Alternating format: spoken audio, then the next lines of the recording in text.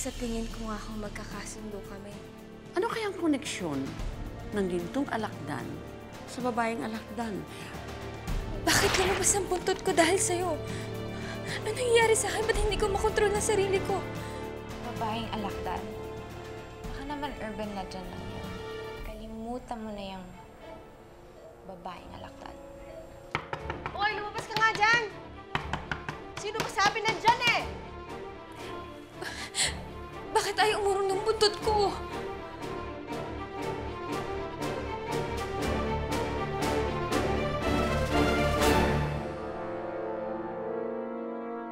Hoy!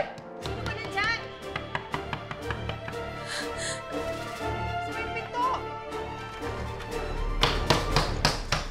Zoila, may problema ba? Eh, may pumasok dito sa kwarto natin. Hindi ko alam kung sino. Tapos nagkulong ngayon dito sa CR. Baka si Adana kasi pinakit ko siya dito eh. Si Adana? Oh. Adana? Adana? Adana? Adana?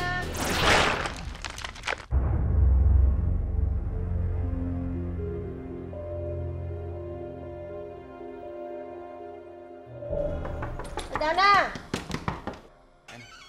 Oh. Okay ka lang? Anong ginawa mo dun sa loob? Tay, kasi nahilo ako eh. Mabuti pa, magpahinga ko muna dito. Ayos na ho ako eh, Tay. Uwi na lang ho ako. Hi, tita. Sige po.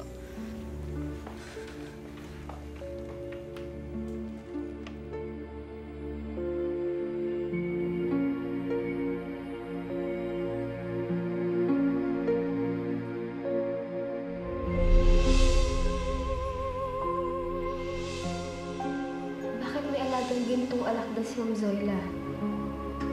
Kakaiba ang alakdan na yun. Saan niya kaya nakuha yun? Saka bakit lumabas ang buntot ko nang dahil sa alakdan na yun? Bakit hindi ko makontrol ang sarili ko?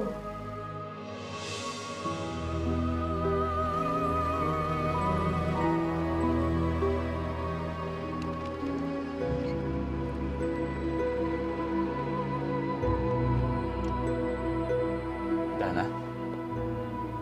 Anak. Andito na ho pala tayo. Okay ka lang ba? Nahihilo ka ba? Eh, hindi ho. Ayos lang ho ako. Ano bang iniisip mo? Wala ho. Sige ho, papasok na ho ako. Ingat ho kayo. Ikaw rin.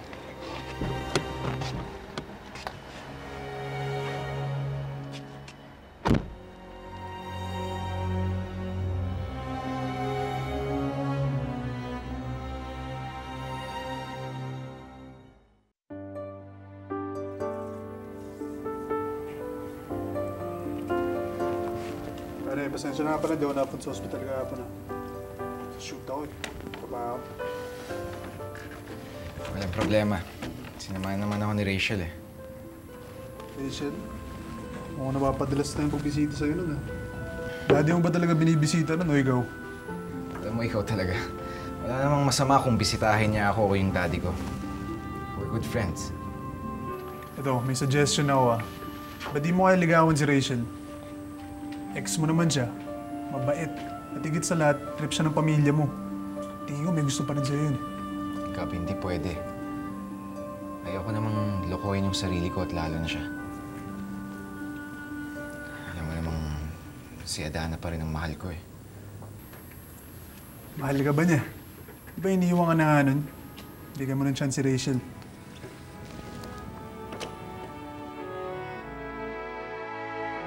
Power dressing is looking smart, but not too flashy. Simple pero may dating. Anyways, after this, I shall be talking to you about interviews and how to talk to your potential bosses. In the meanwhile, let's have a 20-minute break, freshen up, kumain muna kayo, and let's meet back. Okay?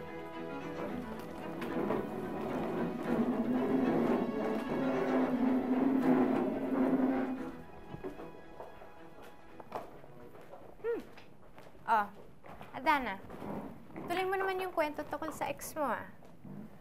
Wait. Baka akala mo chinichismis kita. Magaan lang kasi yung loob ko sa'yo, eh. I'd like to get to know you better. Tapos na-intriga ako kasi sinabi mong 1 week lang kayo. Ako ho kasi nakipaghiwalay sa kanya. Mahal ko siya pero kailangan ko yung gawin. Ganon din yung ginawa ko sa ex ko. Inilet ko siya dahil an opportunity came for me to study abroad. That was one of the biggest mistakes of my life. Pag nakikita ko siya, sobrang panghihinayang yung nararamdaman ko. Ganon din ho yung nararamdaman ko eh. Nanghihinayang ako kung bakit kailangan ko siya pakawalan. Minsan gusto kong ma-meet yung ex mo, ha? Gusto ko rin ma-meet yung ex mo. Sige. Pauna na ako. Okay. Bye, ingat, ha? Bye-bye. Bye.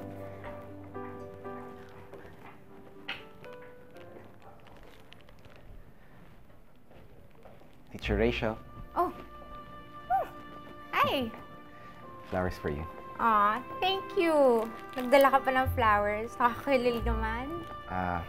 Thank you ko talaga yan sa'yo dahil sa pagsama mo sa akin kagabi sa ospital. Siguro, kung di mo sinamahan, baka nabaliw na ako. That's no problem. I'm just a call away.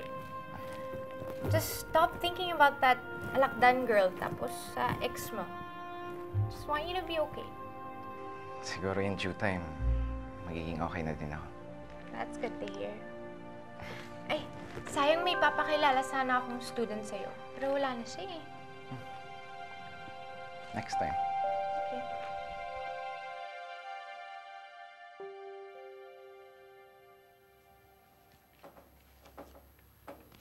Paki-double check nga ito.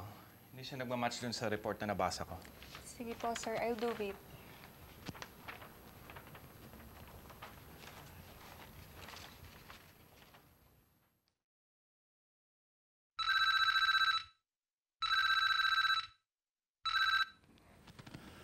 Hello, Zoila. Hi, Vergel. Hey, nagpe-prepare na ako para sa anniversary party natin. Di ba malapit na yon? Ano bang gusto mong food? Para makontak ko na yung catering. Gusto mo ba ng Filipino or Italian? Ikaw nang bahala, pero gusto ko simple lang, ha? Ayoko na masyado magarbo. Naman to, it's our 19th anniversary.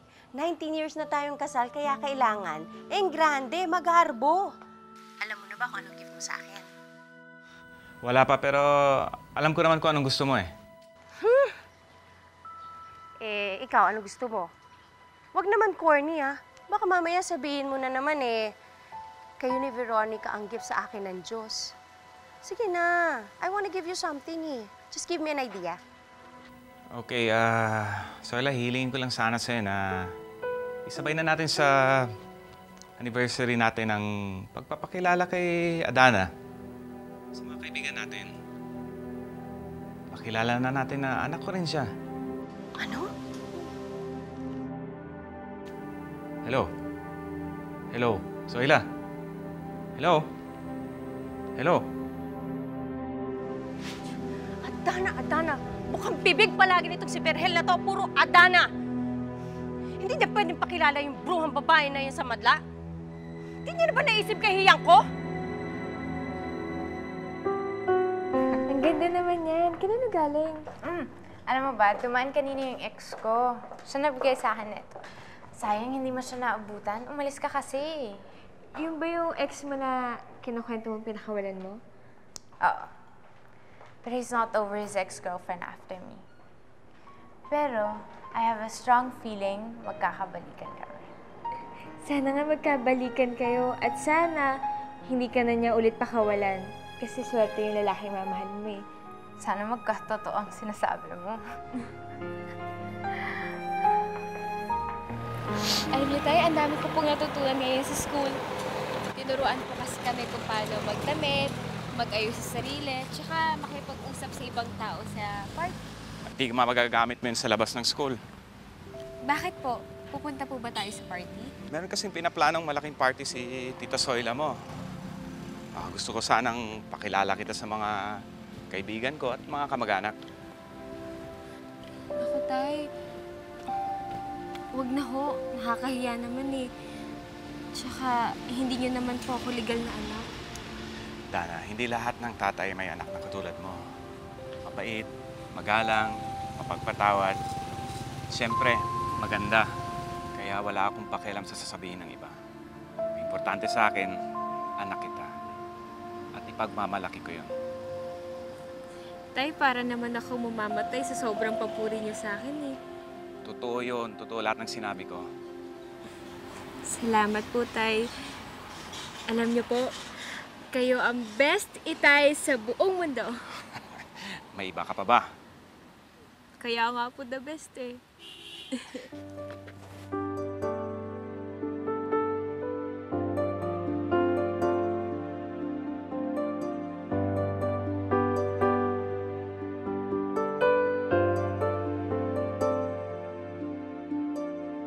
I cannot allow na ipakilala mo siya sa anniversary party natin.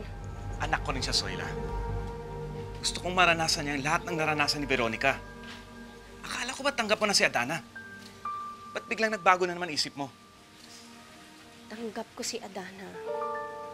Please naman. Not on our party. Ano na lang iisipin ng mga kaibigan ko? Ng mga kamag-anak ko pag nalaman nilang may anak ka sa labas. Ako naman ang mapapahiya, hindi ikaw eh. Spare me the chismis. Ako naman ang pag-uusapan ng mga kaibigan ko sa mga spa at parlor na pinupuntahan ko, hindi ikaw. Yun na bang wino-worry mo?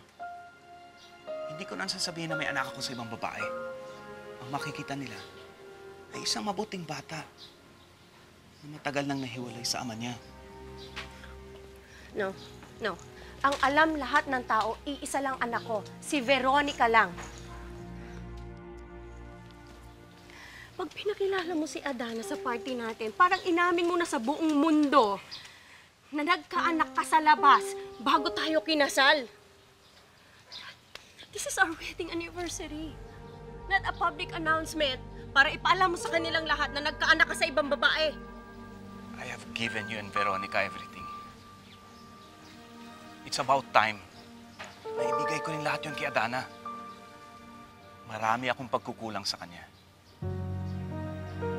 You said you'll accept her as one of your daughters. Bakit ang bigat ay pakilala mo siya bilang anak natin? Unless hindi bukal sa loob mong pagtanggap sa kanya. Naman sa ganun, Vergel. Napamahal na rin naman ako kay Adana eh. Nabigla lang ako sa desisyon mong ipakilala siya sa lahat.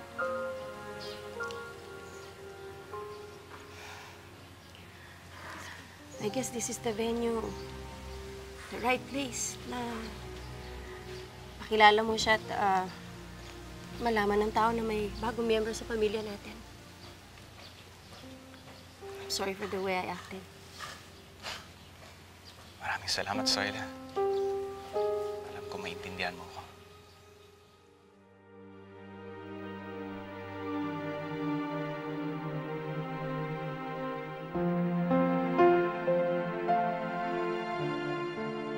Dana? Tay, tungkol nga po pala dun sa party. Pwede ho bang huwag yun na akong ipakilala? Kasi ho baka magalit si Tita Zoila. Hindi naman po ganun kadali na ipakilala yung anak sa labas sa ibang tao. Nakausap ko na si Zoila tungkol dyan. At first, medyo hesitant siya, pero okay na sa kanya. Talaga po? Kasi tay, ayoko kung mag-away kayo ni Tita Zoila nang dahil lang sa akin. Hindi ko naman po kailangan ng party eh. Ito ang gusto ko para sa'yo. Kaya kailangan maganda ka sa araw na yon. Magpasama ka kay Veronica. Paayos ka. Hindi na ho. Si Ma'am Reyes na lang po. Sasabihan ko po siya na tulungan ako magbihis. Okay. Pero kung tutusin, hindi mo na kailangan magpaayos eh. Maganda ka pa rin sa paningin ko, anak. Tay, ayan na naman kayo eh. Pinupuri niyo na naman ako. Baka lumaki na ulo ko niyan. Ay, nako. Huwag ka mag-alala. Ako ang unang magpapalit dyan kapag lumaki na yung ulo mo.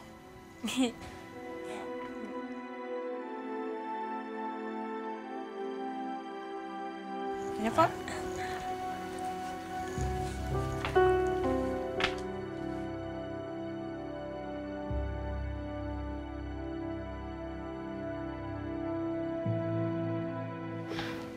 Kunti lang kita, mahal. Hindi ako papayag sa kagustuhan mo. Pwes na babae na yan. Beste talaga yung Adanang yan, ma. Adana naman ang narinig ko. Puro Adana, puro pangalan ng Adana na yan ang naririnig ko. Hindi na nga natin siya kasama dito sa bahay, pero ang pangalan niya nasa lahat ng sulok ng bahay na to. My God! Maakala mo ba ikaw lang? Ako rin, ma. Iritang-irita na nga ako dun sa babaeng yan eh. Imagine, sila na lang lagi ni Daddy yung magkasama. Parang hindi na ako kilala ng sarili kong ama dahil sa kanya. Grabe. Ang galing-galing niya sumipsip sa daddy mo. If I know, siya rin na nag-udyok sa daddy mo na ipakilala siya sa wedding anniversary namin. God, the gall of that girl! Don't tell me, ma. Pumayag ka. Eh, wala naman ako magagawa, anak eh. Kagustuhan niyo ng daddy mo. Pag hindi ko ginawa yung gusto niya, ang iisipin ng daddy mo, eh galit pa rin ako doon sa bastardang anak niya. Sige, ma. Hayaan mo sila. Okay lang. Ipakilala ni Daddy ang bastardang anak niya sa party. Sisiguraduhin kong hindi makakalimutan ni Adana tong gabing to. Because I'm gonna make this one hell of a night for her.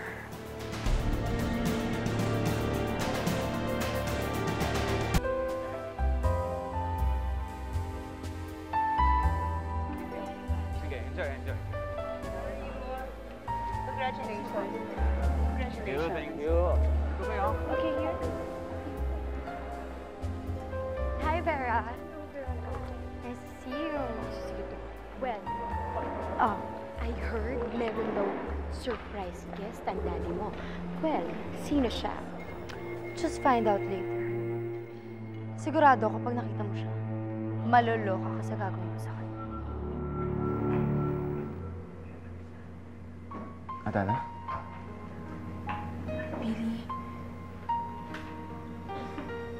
Kamusta ka na? ayos lang ako. Ikaw, kamusta ka na? Busy pa rin sa pagbabantay kay Daddy. Ano nga palang ginagawa mo dito? Tumutulong akong bilang waitress sa catering. Alam mo, hindi ko akalain makikita kita dito. Matagal-tagal na rin akong walang narinig sa'yo. At sa totoo lang, namimiss kita. Ako ba ni minsan nasagi sa isip mo?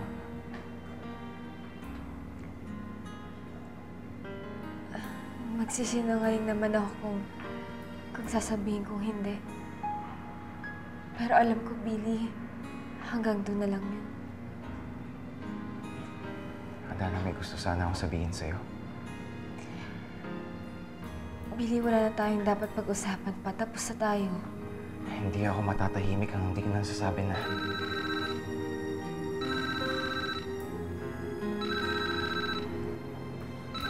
Baka importante yan. Sandali lang. Hello, Gab. Oo.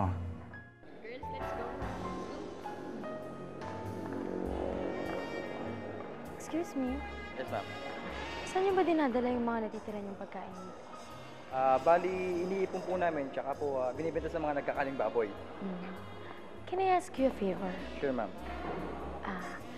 Pwede bang yung mga natirang pagkain, lalo na yung mga nabubulok, pakiipon na lang sa isang basin, tapos ibigay mo sa akin. Meron lang akong paggagamitan, ha? Okay, ma'am. Saan niyo po ba gagamitin, ma'am? Pwede wag ka na magtanong. Okay po, sige po. Thank you. Sige, tawagan na lang kita mamaya, ha? Oo, sige. Bye-bye.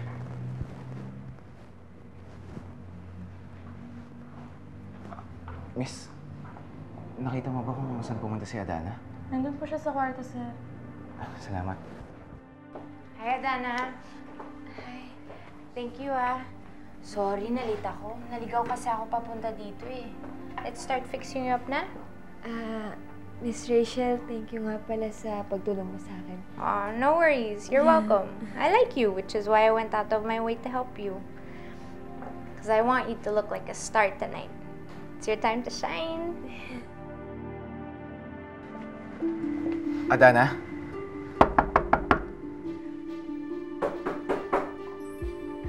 Sino yun? Ex-boyfriend ko po yun. Hayaan niyo na yun. Adana, mag-usap naman tayo. Adana! Excuse me.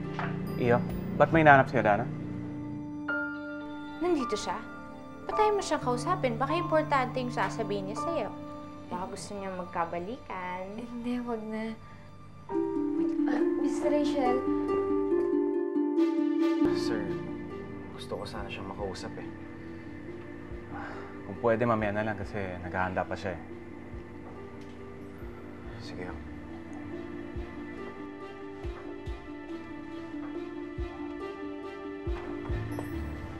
Ay, Si Vergel, kayo lang pala. may lalaking galing dito eh. Hinahanap si Adana. Sabi ko naghahanda pa.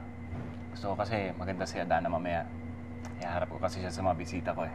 Okay. Wag po kayong mag-alala. I'll do my best so that she looks and feels like a star tonight. Okay. Thank you. Welcome. Good evening, everyone. I am Veronica Madrigal, ang nag-iisang anak ni Vergel at Zoila Madrigal. Saksi po ako sa kanilang katapatan at wagas na pagmamahalan. We are all here to celebrate 19 years of blissful marriage. To my mom and dad, cheers! Cheers, everybody. My dad, Vergel Madrigal, has an important announcement to make.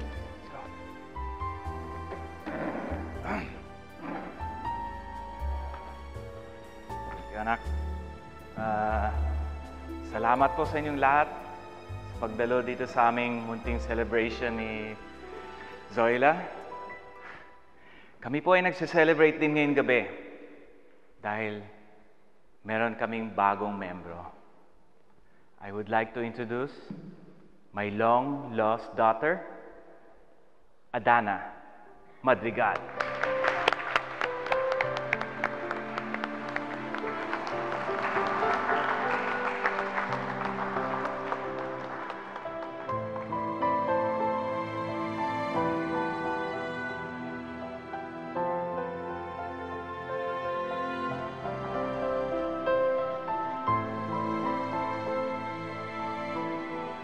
magandang gabi po sa inyong lahat.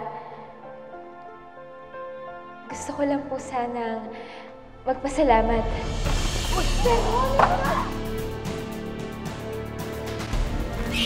Tatanggapin mo siya sa ayaw at sa gusto mo.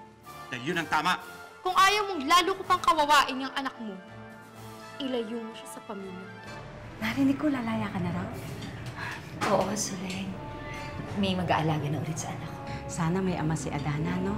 Hindi ako papayag, Soleng. Lalo na ngayon na makakalabas ako. Hindi siya makakalapit sa anak ko. At sino naman may sabi sa'yo magpapatalo tayo? At hindi pa naman ganong kapurol siguro yung utak ng mami mo para hindi ako magagawa ng paraan. Mawawala lang siya sa buhay ng daddy mo at sa buhay nating lahat.